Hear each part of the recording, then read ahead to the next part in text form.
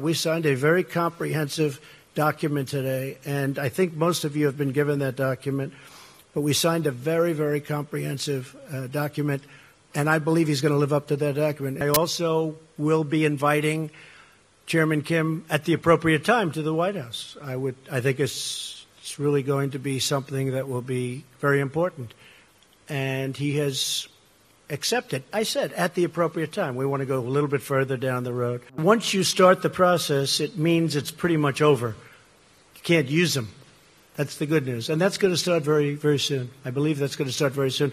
We will do it as fast as it can mechanically and physically be done, Steve. And the sanctions? The sanctions will come off when we are sure that the nukes are no longer a factor. Sanctions played a big role, but they'll come off at that point. I hope it's going to be soon, but they'll come off. They, as you know, and as I've said, the sanctions right now remain. But at a certain point, I actually look forward to taking them off, and they'll come off when we know we're down the road where it's not going to happen. Nothing's going to happen.